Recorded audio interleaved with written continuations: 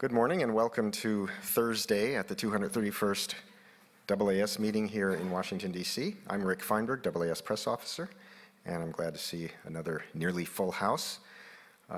Today is our final day of news briefings, though the meeting does continue on tomorrow. The reason we don't have any briefings tomorrow is because a significant fraction of the press corps is going to be going off-site for a press tour to the Space Telescope Science Institute. Helping me today is my new AAS Media Fellow, Carrie Hensley from Boston University. She's monitoring the webcast. If you're listening to the webcast, please remember to use the Q&A chat to queue up your questions.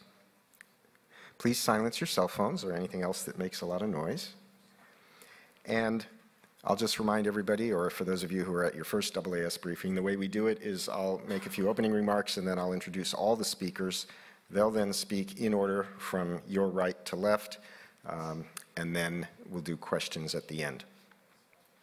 I should mention that there are press releases for all four of these presentations.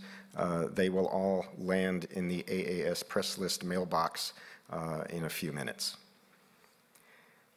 Also, I should say that the videos from the previous 2 days' briefings are now online if you go to the archived webcast page.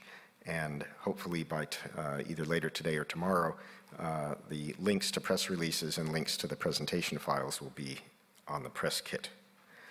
Okay, so the theme of today's briefing is it's amazing what you can do with space telescopes. We're going to hear a variety of results from space telescopes across the spectrum. And one of the things that's particularly interesting, I think, is that we're going to hear what I believe is the first interesting results presented at a AAS meeting from the International Space Station, which is cool. So we're going to hear from four speakers. The first will be Keith Gendreau from NASA Goddard Space Flight Center. He'll talk about pulsar navigation with NICER SEXTANT. It's a NASA presentation, so it's got a big acronym. Then we're going to go to Will Clarkson from University of Michigan-Dearborn. He's going to tell us about using the Hubble Space Telescope to chart the proper motions of sun-like stars in the Galactic Bulge.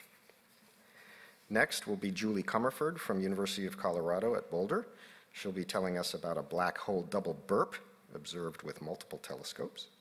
And then finally, Brett Salmon from the Space Telescope Science Institute will tell us how Hubble used the gravitational force to find a galaxy far, far away.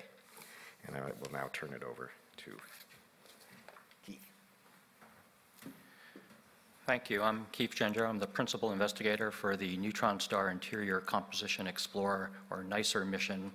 It's on the International Space Station. It's an X-ray telescope that's trying to understand the nature of ultra-dense matter by looking at the X-ray timing characteristics of neutron stars and pulsars. We have a technology infusion program as part of our science mission called SEXTANT, which stands for the Station Explorer for X-ray Timing and Navigation Technology. It's flight software that works within our computer on NICER that will look at a subset of pulsars that we want to look at for science purposes anyhow, to use them to do a new type of navigation that makes use of this infrastructure of pulsars that's naturally available around our galaxy. This past November, we have successfully demonstrated the first autonomous navigation using pulsars alone for a spacecraft, the International Space Station. So what are neutron stars and why is this possible? A neutron star starts its life as a star maybe 10 times the mass of our sun, burns through its nuclear fuel, and it explodes in a supernova explosion. The core will collapse into a cinder which weighs between 1 and 2 solar masses, but will only be about the size of a city. As it evolves, angular momentum is conserved, and some of these neutron stars will be spinning hundreds of times a second. These type of pulsars are called millisecond pulsars, and some of those millisecond pulsars will have hot spots which come in and out of your field of view and appear to blink. Because of all the stored angular momentum, some of these millisecond pulsars are extremely regular, clock-like regular. And so it's the nature of this timing capability that's enabling our pulsar navigation capability. So pulsars were discovered 50 years ago. And around that time, the Pioneer program was getting ready to send Pioneer 10 and 11, and they knew at the time that these were going to be the first spacecraft made by humankind that will leave the solar system, and Carl Sagan was part of that science team and wanted to somehow put some indicator on these spacecraft in case they were found by somebody to show where they came from. So this is the Pioneer plaque, you'll see a star-like pattern to the left. That's actually a map of the 14 known pulsars that were known at the time that the Pioneer mission was put together. And encoded in these little radial lines are ticks that tell you what the pulse period were for those pulsars. And the idea is some civilization could find this and figure out where the where the spacecraft came from. So you can identify where the solar system is relative to this distribution of pulsars in the galaxy. Now, for NICER Sextant, we've tried to do a more practical implementation of this basic concept of using pulsars as beacons to navigate into deep space. And we use a subset of these pulsars that the ticks are extremely regular from these pulsars. They're comparable to the ticks that you see from an atomic clock, which form the basis of the global positioning of GPS navigation system. We used these pulsars in the same way we use the atomic clocks of GPS satellites. We looked at the pulse arrival times from individual pulsars, say a pulsar over there. If that pulse arrived a little early, that meant that we're a little closer to that pulsar. If it arrived a little later, we're a little further away. And that's the basic technique for how we're doing this navigation. Now, that's just one pulsar. NICER's on the space station, and we look at collections of pulsars. And if you can imagine 3 or more pulsars in different directions, using this technique, you can get a 3-dimensional realization of where you are within the galaxy. And this past November, we actually used a collection of 5 millisecond pulsars to demonstrate this. So this is actually our first result that came from Veterans Day weekend. And you see 2 curves here, a blue curve and a green curve. So we're on the space station, we know where we are. If we covered our eyes and imagined that we had no way of figuring out where we were except that what our last velocity and position were, you would get this blue curve, which tells you that we're rapidly degrading in our ability to figure out where we are. The green curve is what happens when we ingest into our flight software made by our Sextant team the data from this collection of millisecond pulsars and actually produce an updated model of where we are. And what you see is in less than 8 hours, we had a solution independent of all other terms that was better than 10 kilometers. And we held that capability, that knowledge for almost 2 days before we had to move on to other NICER science objectives. So we did better than 10 kilometers, which is not fantastic compared to other resources in low Earth orbit. But if you're going out to Pluto, there is no GPS navigation system, and this type of system would give you a much better capability than we currently have anywhere. And we're about to do another experiment later this year where we're going to take what we've learned so far from the current experiment and our current experience with NICER, and we expect that we should be able to push our errors down to better than a kilometer. And that experiment will be coming by the end of this year. This enables a lot of future applications. Right now, spacecraft that go into the outer solar system and beyond make use of the Deep Space Network, or the DSN. These are large radio telescopes that are used to communicate with these spacecraft, and you can do very precise ranging to their spacecraft. So I can figure out that I'm so many centimeters away from the Earth. But in the cross direction, you have very poor information. And since our pulsars are distributed around the sky, we can actually get that cross information much better. And so as you send more and more spacecraft into deep space, you're making heavy use of the DSN to get this type of navigational information.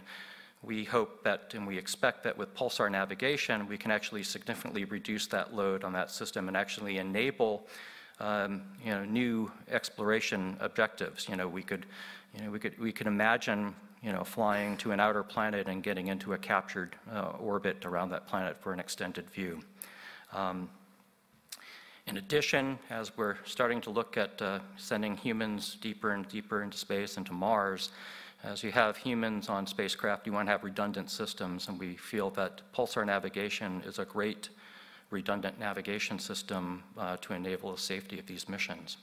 And that's all I have right now. Here's our contact information if you'd like to contact me or Jason Mitchell, our Pulsar navigation lead on the program. With that, next speaker.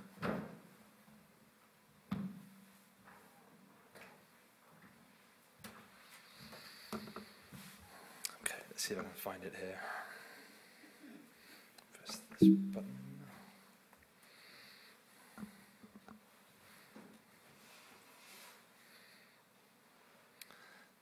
Sure, it's just navigating towards the presentation now.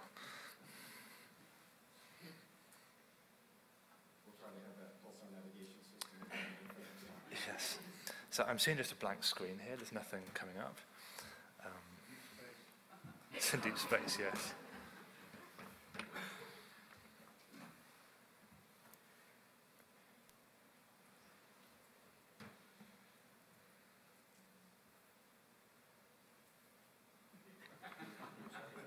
That's okay.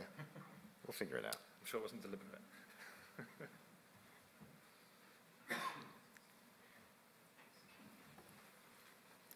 We figured out how to make sure the first presentation came up okay, but we're having trouble getting back to the other ones.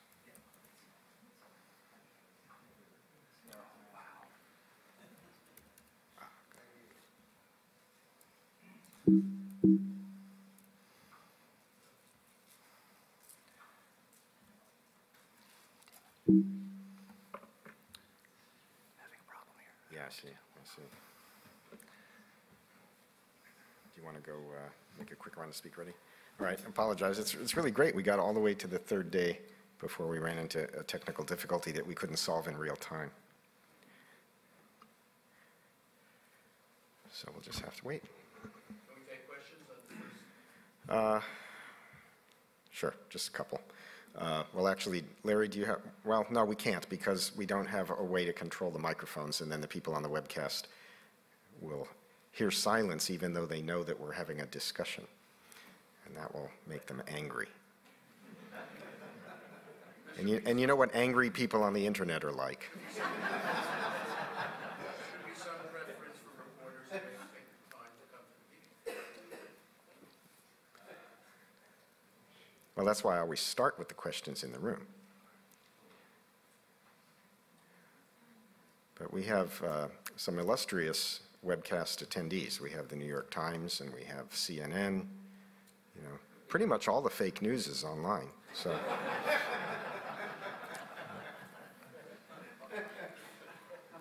Anything?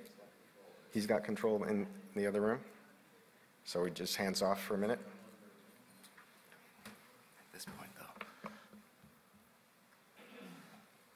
Okay, well, that's looking better. That's looking better.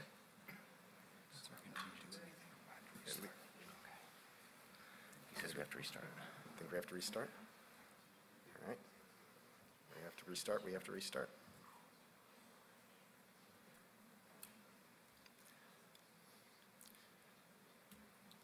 This is one of those they can send men to the moon, but they, you know, but kind of scenarios.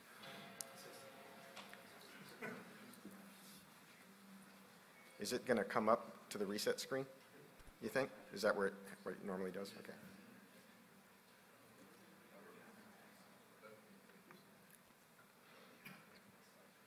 Notice how cool and calm I am? It's no big deal. Just wastes a few minutes. I'm sorry for that.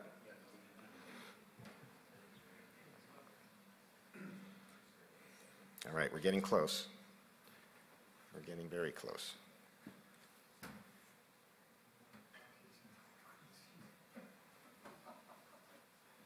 Now we're just waiting on Windows, which is perhaps distressing since this is a Mac.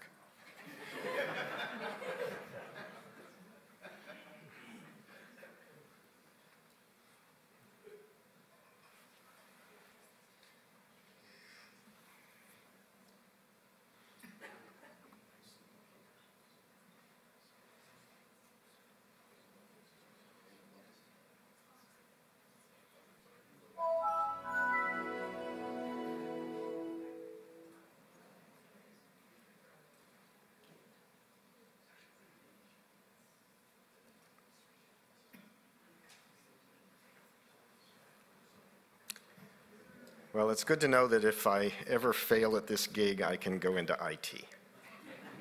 All right, I think we're there. Will, I'll turn it over to you. Thank you, Rick, and I hope this will be worth the wait. Hi everyone, my name is Will Clarkson. I'm an assistant professor at the Dearborn campus of the University of Michigan. And I'd like to advertise briefly some work myself and my colleagues have been doing to try to push back the limits of what you can do in crowded stellar fields. We've used 9 years of archival data with the Hubble Space Telescope to chart the sideways motions, not just of giant stars, but of main sequence or sun-like stars from different chemical populations in the bulge as they orbit about the center of the galaxy. So for just a little bit of context, you can see here on the left this nice figure from TUMAS. The Milky Way bulge is an important galactic component. It contains about between 10 and 20% of the mass of the galaxy, but yet its formation and evolution is still not very well understood. And so one important task facing 21st century galactic astronomers is to come up with, if you like, sort of forensic tools to try to work out how the bulge formed and later evolved. And that's what we're working towards here. We've developed a new observational fingerprint for the balance of formation mechanisms that have produced the bulge. Specifically, we've looked at two overlapping populations of sun-like stars in this crowded inner region of the galaxy, and we're finding from their proper motions that different extremes of the distribution of chemical abundance seem to move differently, as if the stars are moving on different families of orbits. So just to give you a quick insight into what Hubble sees here, this image on the right is the view that Hubble has towards the inner Milky Way galaxy. Now you do see a few bright red giants here that you could typically see from the ground, but thanks to the exquisite resolution of Hubble and its sensitivity, most of what you're seeing here are actually fainter main sequence or sun-like stars. You're really looking through the galaxy here, so you're seeing these at different distances along the line of sight, from near to far. And the big idea is that as these sort of subpopulations of stars in the bulge orbit about the center of the galaxy, Hubble can actually watch the near side of these populations move against the far side. They move sideways due to their motion through space.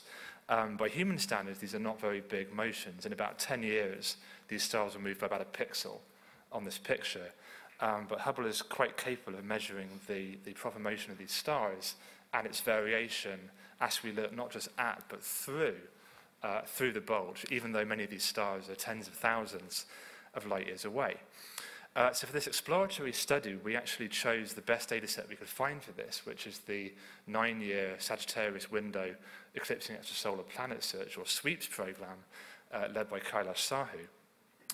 And the second big part of this work is that we can actually dissect chemically these stars into metal-rich populations and metal-poor, which I think is quite remarkable. Tom Brown in 2009 and 2010 showed with their Whitefield Camera 3 Treasury survey that you don't need spectra to relatively classify these objects into stars that are rich in heavy elements and stars that are poor. You can use carefully chosen filters, images at these filters with a Whitefield Camera 3 to exploit these subtle effects on certain colors of the stars due to different chemical compositions. So we can merge both data sets. We can actually chart the motion of stars, the sideways motion of stars, as a function of how deep we're looking at the image, and do that separately for stars at the metal-rich end of the population of stars at the metal-poor end. Okay, so I'll show you two figures about this to show you the complicated motions we actually observe. In all the figures you're about to see, red symbols correspond to relatively metal-rich stars, blue symbols correspond to relatively metal-poor stars, and these are our fingerprints of the population. Stars in the upper left of these diagrams are on the near side of the bulge and moving sideways in one direction due to their motion. Stars in the lower right of these images are on the far side of the bulge and moving in the opposite direction due to this general sense of rotation of the populations about the center of the galaxy. And you can see that while individual members of these shoals of stars, if you like, have a range of motions, there is a definite sense of rotation that appears to be somewhat startlingly a little bit different between populations of different ends of the metallicity scale. It gets a bit clearer if we actually combine these two diagrams into an average diagram like this.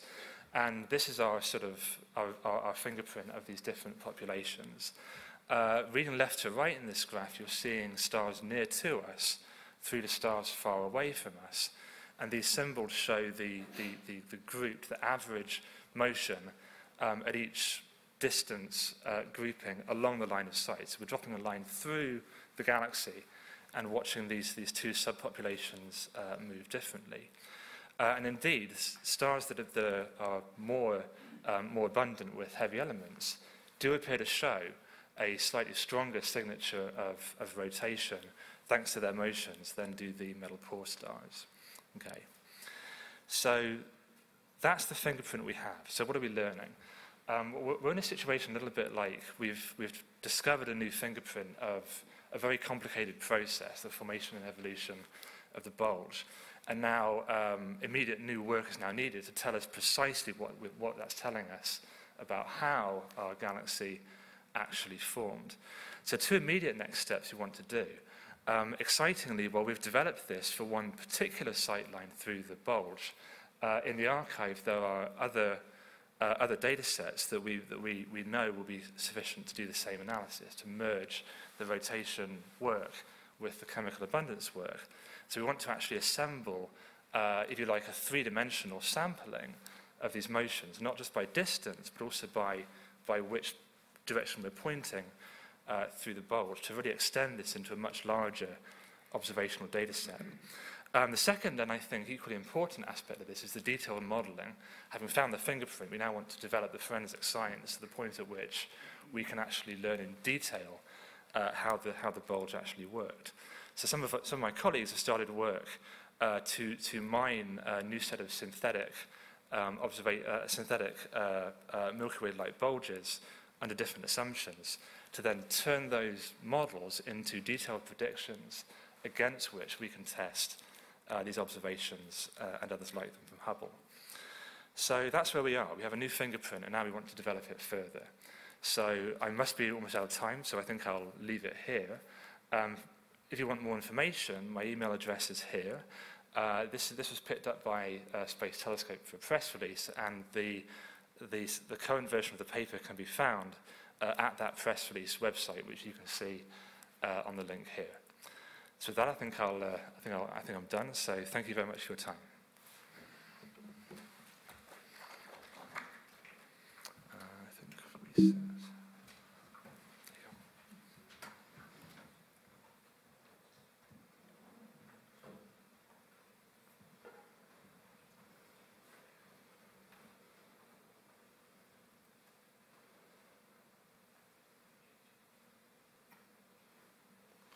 Good morning, I'm Julie Comerford. I'm an assistant professor at the University of Colorado Boulder, and I'm here today to show you a black hole double burp.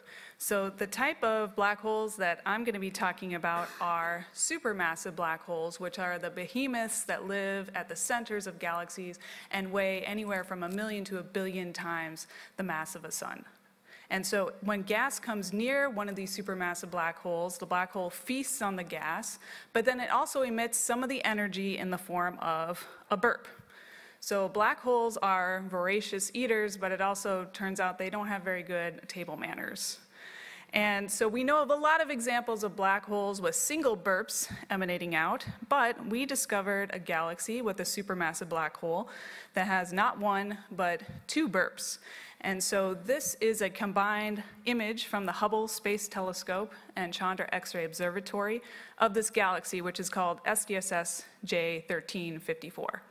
And the pink in this image shows you the X-rays that were detected with Chandra, and that pinpoints exactly where the supermassive black hole is located, right there at the center. And then Hubble shows us that blue-green gas to the south, which is extended gas that shows us this is remnant emission from a burp that happened some time ago and has had time to expand 30,000 light years away from the black hole in the meantime. Then to the north, there's this little loop that's only 3,000 light years away from the black hole, and this shows us there's a new burp emanating out from the black hole in that direction. And this new burp is actually moving like a shock wave. It's coming out very fast, and so it's kind of like a sonic boom of a burp, whereas the gas to the south shows us an older burp that happens 100,000 years earlier before that newer burp. So I thought of an analogy for this, and I was debating whether to use it or whether it's a little too gross, but I'm just going to do it. So imagine someone eating dinner at their kitchen table, and they're eating and burping and eating and burping. And you walk in the room, and you notice there's an old burp still hanging in the air from the appetizer course. And meanwhile, they're eating the main course, and they let out a new burp that's like rocking the kitchen table. That's what's happening in this galaxy. We see the new burp from the more recent feast just coming out to the north, whereas the old burp is still hanging around to the south. And so this black hole is going through a cycle of feasting, burping, and then napping, and then feasting and burping again. So black holes are kind of like us in that after we have a big meal, we kind of go into a food coma, and it takes a while before we're ready to eat again. And so this black hole went into kind of a galactic food coma between these two meals and these two burps. And this is important because theory had predicted that black holes should go through these cycles of feasting and burping and napping and kind of flicker on and off. So we see them as bright when they're in the process of feasting and burping, and then we see the black hole go dormant when it's in the nap phase. And so theory had predicted that black holes should flicker on and off very quickly, and so this galaxy is evidence that black holes do flicker on timescales of 100,000 years, which is long in human timescales, but in cosmological timescales, that's very fast. That's a very fast flicker on and off cycle. And so I brought simulations showing this theory of how one of these supermassive black holes eats and burps and then naps. And so you're seeing a galaxy here. It's a disk-like galaxy like this, but you're seeing it edge on like this. So kind of the dark line through the middle of that image is showing you edge on the galaxy. The supermassive black hole is in the middle, and then you'll see burps coming above and below the plane of the galaxy. So there's a time bar in the upper left, and you're seeing the first burps coming out of this supermassive black hole. And the color bar shows you the temperature of the gas coming out from the burps. So right now the black hole's in the nap phase, waiting for its next feast.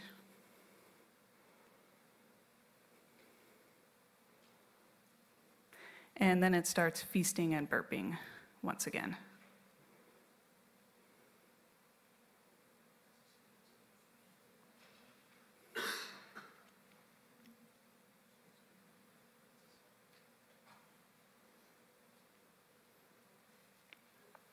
So I've taken one screenshot from the simulation to compare side by side with J1354. And in the simulation, you'll see to the south, there's that large bubble that's had a lot of time to expand outwards. So that's a sign of an older burp that happened, just like our spatially extended gas to the south of our black hole shows remnants of an old burp. Whereas to the north, there's a new burp that's just breaking through and is still very small, just like the new burp we're seeing as a sonic boom to the north of our black hole. So the special thing about this black hole is that it has two burps separated by 100,000 years. And so why would it have two burps? Well, because it had two different meals to create those two burps. And why would it have two different meals? The answer is lurking right nearby. If we just zoom out a little bit, you'll see that our galaxy has a companion galaxy right next door. And there's a stream of stars and gas connecting these two galaxies that show that there's recently been a collision between these two galaxies. And that collision led gas to stream towards the supermassive black hole and feed it these two separate meals that led to these two separate burps separated by 100,000 years. And closer to home, our own Milky Way galaxy, its supermassive black hole has also had a burp. So in 2010, these Fermi bubbles were discovered in the gamma ray and X-ray emanating from our Milky Way's black hole. And this shows that our Milky Way had a burp several millions of years ago that we're now seeing emanating as these large bubbles. So right now, our galaxy's supermassive black hole is firmly in the nap phase of the feast, burp, nap cycle, but it's just waiting for its next meal to come along. So in the future, it will probably feast and burp once again. So to summarize, we've discovered a supermassive black hole with 2 burps separated by 100,000 years, and this shows that black holes do flicker on and off on these relatively short cosmological timescales. And I've created a web page with a copy of this presentation, the paper about this work, and some images of the galaxies. And I'll be here the rest of the AAS if you want to contact me on cell phone or email with any questions. Thank you.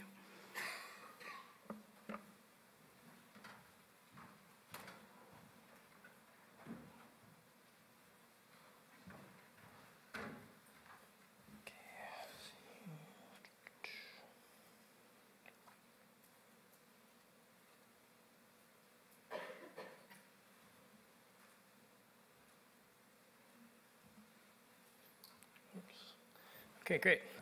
Thank you to the press office for giving me a chance to speak today. I am Dr. Brett Salmon, a postdoc at the Space Telescope Science Institute, where I work with Dan Coe and Larry Bradley, who are pioneers of some of the work I'll talk about today. I have the fortune of not only telling you about one of the most distant galaxies that have been discovered to date, but also to do so under a bit of a cold. So if I sound stuffy, I'll try to speak up for the people online. I'll start by taking a step backwards and looking at the timeline of the universe to get a little bit of sense of context. So one of the most fundamental questions in astronomy is where we come from, our planet, our star, our Milky Way galaxy. And we don't really know what the Milky Way looked like in the very, very early universe. By studying these most distant galaxies, we can get a sense of the initial conditions that set in motion the galaxy evolution to create the galaxies that we see around us today. And Hubble gets us most of the way there to about 400 million years after the Big Bang. We can see these galaxies. And of course, with James Webb, we'll be able to see even further back in time and in much better detail. So the current record holders for the most distant galaxies in the universe see 97% of the way back to the Big Bang, roughly 3% into the age of the universe. If the lifetime of the universe were the lifetime of a person, this is around the potty training era of the universe. You can see the image on your left is a galaxy found in this deep blank field survey with Hubble, and the image to your right was found with the help of gravitational lensing. So what is lensing? Well, Einstein's theory of general relativity says that as light is passing by a massive object, it is bent by the curvature of space. If you imagine there's a whole lot of mass, like a cluster of galaxies, then it gathers this light and magnifies it like a lens towards our own Hubble telescope. You can imagine taking that mass and putting it in front of a blank field, and now it's kind of like a cosmic telescope, allowing us to see fainter and more distant galaxies behind it. And I'll just point out that in this little simulation of how lensing works, you can see that some of these objects are kind of stretched out and distorted. The lens is not unlike the bottom of a wine glass, just kind of distorting that background image. So this was the exact kind of idea that we used to start this new search for the most distant galaxies, this program called RELIX, the Reionization Lensing Cluster Survey. RELIX used the Hubble and Spitzer space telescopes to look at 41 of these massive galaxy clusters. The idea being, if we take relatively shallow infrared imaging over many of these different lenses, we can find some of the brightest and best candidates to study with James Webb in much better detail. A paper that I wrote a few months ago found about 300 of these distant bright galaxies, which were about 1 billion years after the Big Bang. But with all of these many, many clusters we have, some 40 clusters, we're going through and where the data is coming in, we're checking 10, 20, 30, 40 of these clusters. I'm double and triple checking every single one of them, looking for these most distant galaxies. And one in particular found something very interesting. We found this galaxy that appears to be 500 million years after the Big Bang. And not only that is one of the most distant galaxies, but its image is actually stretched out a bit from that lensing effect. And so this is 13 billion light years away, a similar distance to those 2 distant candidates I mentioned before. And you can see the scale size image of them next to each other. And so this, although it looks kind of like a blurry image, it's actually the most resolved galaxy at this distance. It's roughly 2,500 light years across after accounting for the lensing. That's roughly half the size of the nearby Small Magellanic Cloud, and roughly 100th of the mass of our present-day Milky Way. And I'll just note that the galaxy to the top left is also found with lensing and magnified by a factor of 7, but that image just happens to not be stretched out in the same way that this one is. So why is this important? Understandably, out of the field, these kind of look like red dots, now kind of looking at a red smudge. So what is this actually telling us? Well, we don't really know how the first galaxies in the universe assembled those nice rotating disks in those beautiful images we see. So when did those disks actually start to form? We heard from the press talk yesterday from Renske-Smith's work that up to about 800 million years ago, we're now seeing evidence of some of these objects having rotation. And indeed, there's a blue tide simulation which predicts that these disks may actually be present up to 600 million years. And so now for the first time, we have an object that's, due to lensing, large enough to actually be able to study this with some detail and find out whether or not we're possibly seeing one of the first disks. So in this early stage of the universe, we can use the James Webb and ALMA facilities to study this galaxy in much better detail and answer this question: are these first galaxies all just a turbulent mess, or do they perhaps have evidence of rotation in some of the most massive objects? And just as an example, on the image to the right, we have our current view of the universe at around 4.5 microns with the Spitzer Space Telescope. And once we switch to the Hubble telescope, we increase that resolution. So I think one of the exciting things about what James Webb will see with an object like this is what we can't see now, is what that detail is around this galaxy and what that structure will look like, which we can actually use on an object this big and this distant. So my contact information is below, and I'll thank you for your time.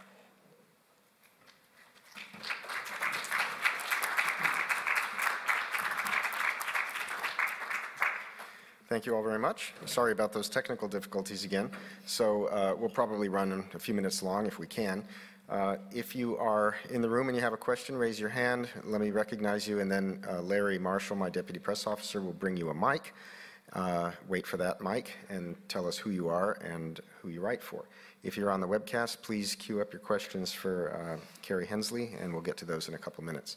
So we'll start with here in the room. We'll come down here to Goddard.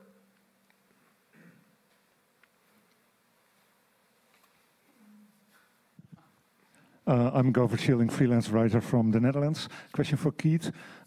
If you want to use this Pulsar navigation system in future planetary probes, for instance, what cost are we talking about? Is it easy and affordable to just have this as an add-on on an existing spacecraft? You don't need to worry about that. Controlled from the back. So our experiment on space station is rather massive. We have we took the available volume there to do our science experiment. We packed it with 56 parallel X-ray telescopes. We think that taking one of those 56, which would be about the size of a poster tube and weigh maybe about 5 kilograms, is something that could yield a useful result for an interplanetary trajectory where the orbit's much simpler to do pulsar navigation or orbit propagation. So with that type of size, we don't expect the cost to be very large, but we think there's also cost savings in the fact that you don't have to use resources from the Deep Space Network as much to do navigation solutions. And for certain missions, you have really no options for deep space navigation that could enable certain exploration goals. So in some sense, it's priceless, but it's not outrageously expensive given the size that we have. And we're in the process of seeing how we can take the technology and the demonstration that we've done on space station to realize something that is practical, that you could put on a deep space mission where mass is a premium, and so you don't want to take up as much as possible. I should also point out the instrument itself is an X-ray spectrometer, which allows us to do X-ray fluorescence analysis. So if you went out to the outer planets, the same navigation tool could be used as a science tool as well. Okay, we'll come down here to Steve.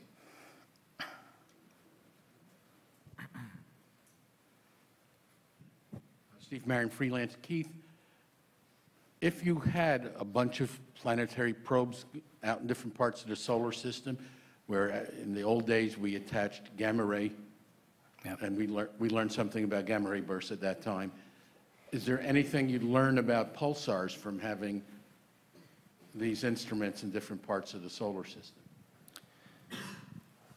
So I think that's a complicated question. I think, if you're in different orbits, you could do different timescale analysis of pulsars. If you had an instrument with this type of time resolution with very large baselines, you might imagine doing some interesting form of intensity interferometry so that you could do very high angular resolution in certain dimensions.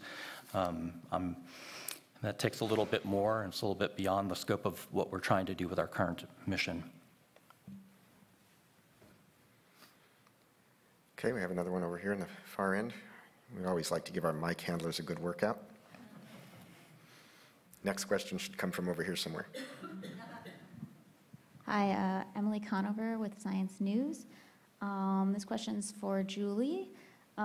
So how does this black hole fit into sort of the bigger picture of kind of the variation that we've seen before with AGN? So like Hanny's Vorwerp, for example, how does it fit into what we've seen before? Yeah, so Hanny's Vorwerp is an example of seeing basically remnant emission from an older outburst from the black hole. So that would be like the old burp part of J1354. And so there are a lot of examples of those that have been found recently, of examples of old black hole outbursts. And so this one fits in because we happened to catch the galaxy at the right moment where we could still see the old outburst before it faded away, while we also saw a new one bursting forth. So that's why this galaxy is special, is because we happen to catch both happening at the same time instead of just a remnant of an old one. If I could follow up before we go to this question back here, is this the first such instance, or have there been any other finds in the past of what looked to be remnants from two different outbursts? Yeah, there's another galaxy that looks to be similar that has two outbursts coming out at the same time. So I think there are two then. So these are kind of early days of finding these things. Yeah. Okay. Question for Julie. Can you identify yourself, please? Yeah, Hans Zinnecker. Question for Julie. You showed these blurbs, but they're all one-sided, it seems. Why are they not bipolar? Yeah, so sometimes, like the burp for the Milky Way I showed, it looks symmetric. There are those two bubbles coming out equally, but that's just one feeding episode in one burp. So sometimes burps are symmetric like that, and sometimes they're just one-sided. They just go in one direction. And the reason is because sometimes there's material in the galaxy near the black hole that's blocking a burp from getting out. So in J1354, there must have been material blocking to the north. So the first one only went to the south, and then the second one could break through and go to the north. Do we have any questions online? Mm-hmm. Yes? Why don't we go to those for a moment? This question is for Julie from Nola Taylor Red, freelance for space.com. How long does it normally take the gas from a burp to dissipate? It dissipates in less than 1 million years, so of order 100,000 years. All right, I'll have a follow-up as well. Oh, then we'll go to you. So now that you said there's now 2 of these double burp galaxies, is the other one also near a companion so that it's feeding presumably from material coming from another galaxy? Yeah, the other one is not actually near a companion. So you don't need a collision with another galaxy to fuel a black hole. You can just get your gas from your own galaxy without merging with anybody else. And so this one's special because it has that companion right there that shows you, oh, that's the collision that caused these 2 different feeding episodes. Okay. Question for Keith. Do you want to say a few words about the coordinate system you use for this navigation? Because everything's moving, right? Yeah, so we base it off of what we call the solar system barycenter. We look at the center of mass in the solar system, and we bring all of our time scales to that period. And As part of our solution, we try to accommodate the fact that these pulsars are moving on their own trajectory. We have an ephemeris that we maintain for them, and that's folded into our solution as well. So strictly speaking, as you go very, very far out, you can expect some errors because of the fact that we're doing it relative to the solar system barycenter, but still the overall effect is that it's much better than you could do with Earth-centric ranging experiments. Okay, I have a question back here from Ethan, and then we'll come back down front for Steve. Hi, Ethan Siegel from Start to the Bang and Forbes. This question is for Brett. Brett, I'm curious, what would it take for you to be able to take this 500-million-year-old galaxy and undistort it due to the gravitational lensing? What would it take for you to have an accurate enough set of information to turn the arc that you saw into the actual shape and morphology of the galaxy you're imaging? Yeah, that's a great question. So the way we do that is we have an image of the entire cluster of galaxies in the foreground, and we can basically model their mass distribution and get a map of how the lensing is distorting the space pretty accurately. And so the RELX team has 3 independent groups doing this modeling of the mass in the foreground that we can use to reconstruct that image back towards the source plane where it comes from. But you haven't done that yet? We've done that for this object, yeah. And it's magnified by a factor of about 7 in magnitude, and I think a factor of 3 or 4 in the shear direction. What I'm getting at is, are you able, you mentioned near the end that you have, you want to find out when the disks begin to form. Right. Presumably you don't really have enough resolution or effective resolution to be able to say anything about that yet. Right. Once we get the better resolution image, then we can reconstruct that and get a better sense of the disk. Yeah. Okay, we'll come down to Steve.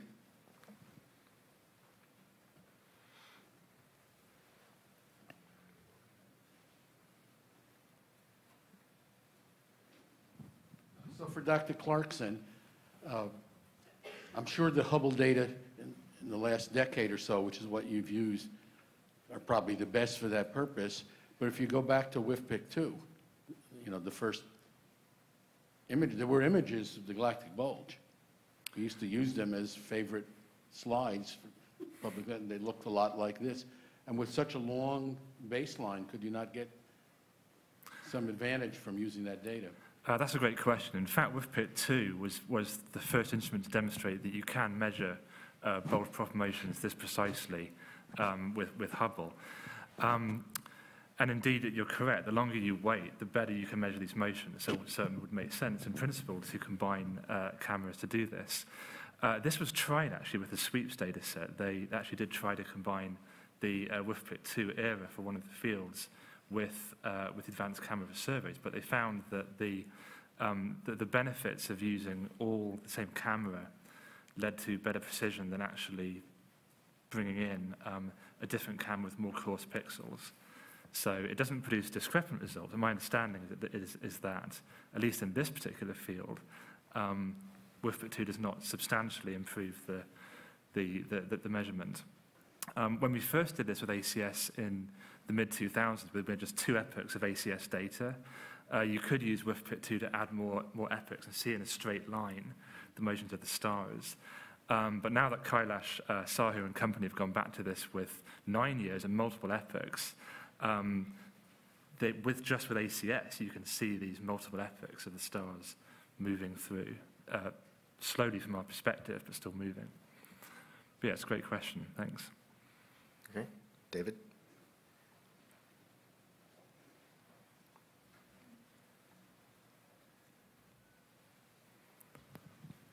David Ehrenstein from American Physical Society. Also for Dr. Clarkson, can you give any general idea of why different stars with different compositions would have different trajectories? And secondly, is there much other data already showing, any other type of data showing trajectories that have any compositional distinctions? I'll answer the second question first. There's substantial ground-based data where you can use spectroscopy to measure the line of sight motion. The selection effects are different, and so whereas those tend to sample a fan beam, we can sample a pencil beam. Our data are the first time that this particular fingerprint has been found. We can do this by line of sight, not just by distance, not just by comparing different locations. So we're the first to detect this particular fingerprint, although the ground-based work is finding differences, for example, in a thing called the velocity dispersion. As you track from place to place, the range of line-of-sight velocities, that is a little different for different compositions. The first question about why these might separate into different trajectories, I don't have a 10-word answer for that question yet. We're still developing that link from observation back to the theory. This is one of these new recent areas of intergalactic science. It's been shown recently that if you have populations that have a sort of a continuum of spreads in their motions, then when the inner disk undergoes a buckling event that forms the bar, those different populations retain their identities. You can separate them out in the simulations. So at least qualitatively, there is precedent for different ends of the Asian chemical distribution now moving differently.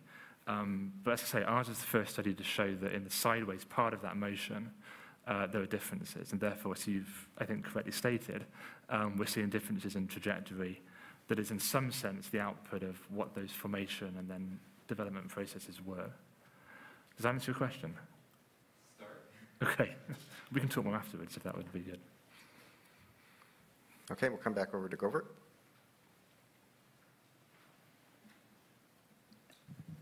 Yeah, also for Will. You talked about future plans to improve on the precision of these measurements and maybe different distances and whatever. I assume you're referring to future observations with Hubble, but doesn't this observation become obsolete as soon as the results from the Gaia mission from the European Space Agency becomes available? Thank you for the question. Just a quick clarification. The future work for observation, I was talking about archival data sets. So there's data already in hand in the archive where we can repeat the analysis for different sight lines to do this. Now, your second question about Gaia, that's also a great question.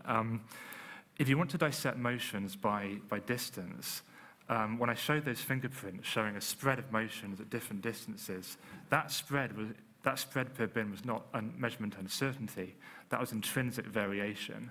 So at a given location in the galaxy, populations have a range of velocities. So to characterize what the average star in some sense is doing, you need a large sample per location in the disk. That's why we've used main sequence stars for this study, because there's enough of them that we can actually not just look at that characterization by distance, but also separate it into these ends of the chemistry scale. Now, Gaia will produce exquisite proper motions and distances through parallaxes. I don't think we know yet just how well it will perform down at the low luminosity level of the stars we're looking at here. So it's a very exciting direction for the work to go in. I don't think we know yet quite how well Gaia will actually work for this kind of work. That being said, though, the very deep sightlines that we're sort of plumbing through the Bulge, they do produce a nice, in some sense, scientific predictor data set for what Gaia will observe, albeit with brighter stars. So I think they're very complementary. Usually when I see images of where the Gaia data set fits in, it's a smaller sphere around the solar neighborhood where the precisions are, really, really high. And whereas you're going, all the way to the far side of the galactic center, I'm not sure Gaia will be actually measuring proper motions that far out. The other confounding variable is stellar crowding. Mm-hmm. So the Bulge is a very dense area of the sky. There are many stars per square arc minute or square degree. And that's another challenge for the way that Gaia actually measures positions. Its performance at the bright end, I think, has so far been very good. We don't yet know just how to what low luminosity level Gaia will perform. Are there any other questions online? Yep. Okay, we'll take another one. This question is also for Will from Nola Taylor Red, freelanceforspace.com. How do the rotation velocities of the sun-like stars compare to the more massive stars previously studied? So we have we're measuring motions in a different direction. We don't have a direct comparison yet. It's not yet quite clear how to directly compare our proper motions with line-of-sight motions from the ground. What I can say is I think the union of our sideways motions with the ground-based together will tell us new constraints on how the bulge actually formed. But I don't have a number yet for precisely how the direct comparison looks. Thank you. You have a question down here? Okay. Jennifer down here. You're allowed to ask questions. So, Jennifer Wiseman, NASA Goddard. For Will, I'm just perhaps rephrasing a question that was asked over here a little bit, but can you say from these, two different populations, you seem to have identified the low metallicity and the higher metallicity stars have different motions. Can you speculate then on whether this would give evidence for the bulge forming from two different episodes of star formation right there, or from a merger of of multiple galaxies in the past? So. Yeah, that's a great question. You've put your finger on, I think, a big controversy in the way that we think the bulge might have formed. That's right. Broadly speaking, one mechanism might be collisional formation in the early universe, but then followed by another mechanism might be actually disk dynamics forming a bar. And the Milky Way bulge appears to show properties of both. So possibly first one, then the other, but the precise balance isn't entirely known. Now, and that's why we need these new fingerprints to try to understand what exactly has happened and can we actually tell them apart. In terms of populations, this gets me into a little bit of trouble with my collaborators because it's not quite clear yet whether we can talk about two distinct formation events to produce the metal rich and the metal poor, or more of a continuum. And then in the subsequent galactic evolution, those ends of the distribution might then get separated out into what we now see as different populations. I think I'd say watch this space. We don't know yet whether we're dealing with separate, distinct formation events or more of a continuous process. That's actually a frontier area of current research that in particular the Bulge Treasury team are working on from their own data as well. All right, we have time for one more if there's another question. Do we have anything else online? Did you want to ask a question, Ray? No. Oh, okay. Just waving? All right. Hi. All right, very good. Then with that, we'll wrap up this briefing. The next briefing is at 2:15 p.m., and that is exploring everything from molecules to disks to planets. That'll be the final briefing for the day. For those of you who are attending the press dinner, it's at 7 o'clock at Rosa Mexicana. We're going to just gather in the main hotel lobby about 10 minutes beforehand and walk over. If you get down there and you don't see anybody else, just walk over to the restaurant. There's a map in the press office. So I want to thank again our speakers. I want to also thank the public information officers who worked with us to put this briefing together and put together a bunch of press releases. All or most of them should be in your inboxes by now. And I thank you again, and we'll see you this afternoon.